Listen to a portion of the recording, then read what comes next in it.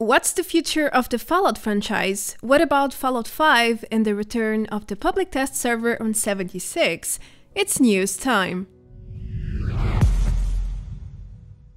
Hello everyone, welcome back to another Fallout 76 video. I'm back with another batch of breaking news just for you, and yes, way beyond the Inside the Vault article, which hardly brought any news this past Thursday.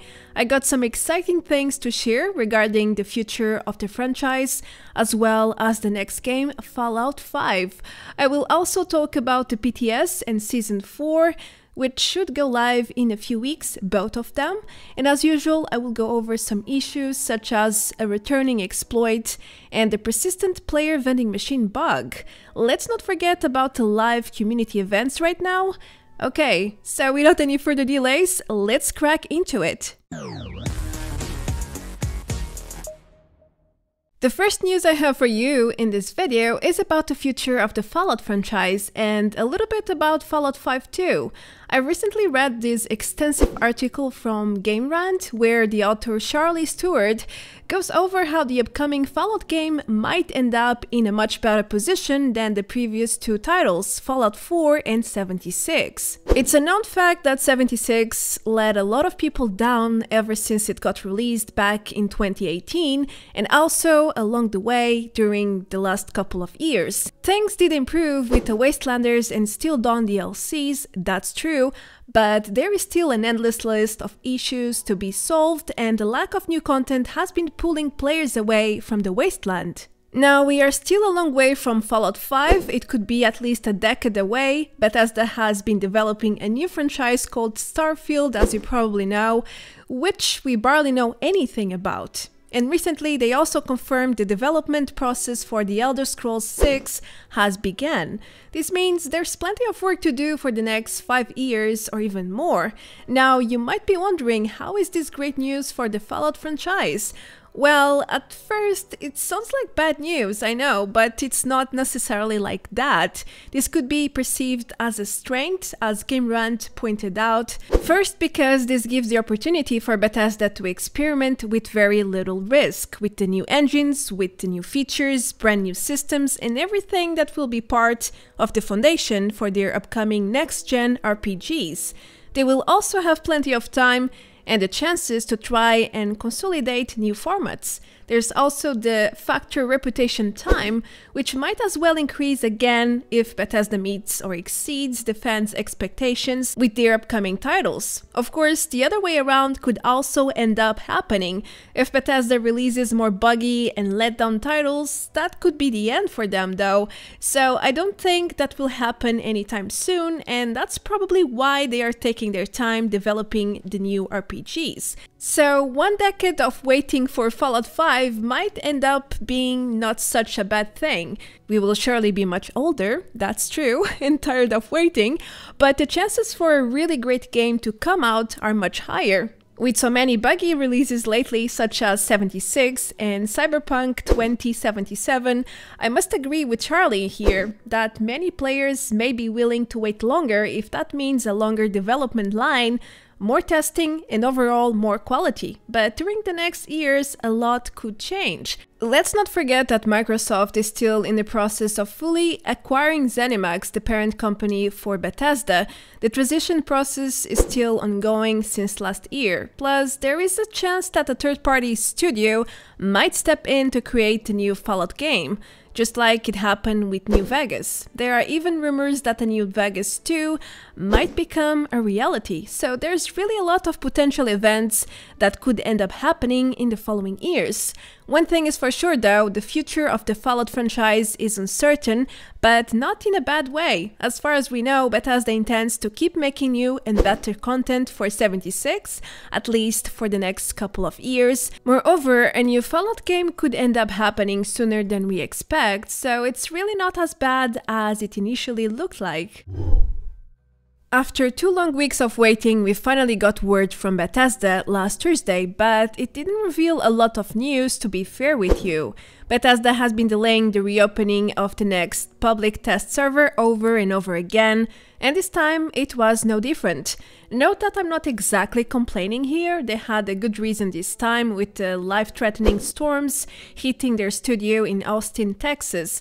I think for around 1 or 2 weeks, they hardly worked full gas, so I can only imagine there's a lot of work on queue, and another delay was to be expected, no surprise there. So what I'm trying to say here is that I'm merely pointing out facts. If I'm not wrong, this was the 4th delay for this PTS alone, and we now have middle of March as the new deadline.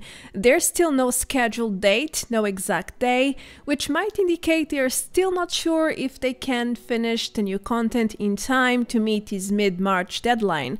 So anything could happen in the following weeks. Keep in mind that Update 26 will include the highly anticipated special or perk loadouts, as well as camp slots to build more camps per character, and then a new daily ops mission featuring new enemy mutations, new mission locations, and new rewards too. So let's all hope for the best. If everything goes according to plan, a new date will soon be announced, so stay tuned for more. Alright, next I have a matter that some of you have been asking me lately through social media. What about Season 4? Season 3 is about to end in mid-March as well, but so far Bethesda hasn't really said anything on an exact date for anything. Not for when Season 3 ends precisely or when will the next season start, but that should be solved in the following weeks. So far Bethesda hasn't delayed any season yet, which makes me confident they will not delay this one either. Plus, they are known for making announcements very close to the event date. It was like this in Season 2 and Season 3 as well. In fact, if you still remember, Season 2 ended right in the same day as Season 3 started, on December 15. So I think something similar is bound to happen once again. If my math is correct here, Season 3 should end about March 15, which should be also the new date for Season 4 to kick off. I think that would be a great strategy. I mean, the sooner they add new content, the better. It gives players a reason to log in again, something more to do, and so on. But with everything going on lately, anything could happen, so let's wait and see. Another hot topic lately is regarding the player vending machine bug. It's still around, it never really went away to start with, and recent reports refer to items just unchecking themselves from vending machines or even display cases, which I can confirm. Some 8 items have disappeared from my medbay display case a few times now, but that's not the main issue here. The player vending machine bug is something far worse. For those not familiar with the issue, here it goes. The system basically pulls random stashed items or items you already added for sale, and it adds a random price or no price at all to them. Like this example, the item is being sold with no displayed price. This obviously means other players can easily grab rare or expensive items at a really low price when this bug happens. It's kinda like getting robbed. I mean, imagine an item worth of 20k caps and then it's sold for 2 caps due to such bug, just like it happened to this player. It's surely not pleasant, but in this case, it's nobody's fault but Bethesda's for not fixing this bug. It's in-game for at least a year now. I even went in depth a while ago in another video with lots of player reports. The good thing here is the fact that this bug is quite rare. It doesn't happen so often. Therefore, why not a lot of people talk about it? But as I said before, it's around and I don't think it's going away anytime soon, sadly. Moving forward, do let me inform you that a previously fixed exploit has somehow returned to the wasteland. At least it's not a game-breaking or impactful one, so at least something. I've recently seen reports where players can access certain Atomic Shop items for free, without acquiring them of course. Wallpapers to be more precise here, and as usual, I'm not going to show any proof or get into details because as good as this glitch can be, it's still light cheating and I'm not in favor of cheating in general. So I will keep the details behind me, but since this one involves in real life money and it surely affects their revenue, you should expect a fix to come soon. Bethesda normally stealthy fixes such glitches very quickly, just to let you know. Next, I want to share something incredibly useful. It's about a new Datamined cheat which contains all the free cosmetics in-game, as well as their ID, type, rarity, and even drop sources, which means you can now easily find your way to get any of the legit and free cosmetics in Fallout 76. All you have to do is open this file, which link you can find below the video if you want to check it for yourself. Or well, at least if you had no idea or where to get a certain outfit, now there is a place to check all of them. Yes, all of them. Just look at that. Isn't that awesome? I want to leave a huge shout out to the data mining community for bringing this one together. I have already learned a few things so far. There's also a section for cheated outfits. You know, there's a lot of hacked and spawn items in game, the kind where you cannot obtain the legit way, only through cheats. So if you would like to check if a certain outfit is spawn or legit, you can do it here too. Anyway, as I said, the link is right below if you want to check it out. What else has been happening in Appalachia? Well, let me introduce you to the high altitude camps. This came to my attention during my last live stream. It got me so intrigued that I decided to do my homework. After all, I was not familiar with this topic before, but it seems like there are certain spots in the sky which allows you to build stuff. No joke. Thanks to Chad for confirming one of these spots at the Toxic Valley. I saw one at the bog near the Prime Fissure, so there are two at least. It's like a small area at the very edge of the map, in terms of latitude of course, where the game just allows you to build. So in theory, it's not exactly cheating. I mean, you still need to use glitches to get that high in the map, either with a survival tent exploit or with stamina glitches, but once you do, the high altitude building is pretty legit if you can find the right spots. I guess it's some sort of misplaced rule or some heavy bug Bethesda is not fully aware, because I'm pretty sure you're not supposed to be able to build camps close to space. But since you are, lots of players have been making their own sci-fi alien out of this world camps. Some even go as far as making practical jokes out of this by building a flying plane with smoke and everything. I must say, very clever. Others choose the mysterious approach by going for alien bases. This one is my favorite one so far. It looks really cool and enigmatic. It even has lights. Pretty impressive.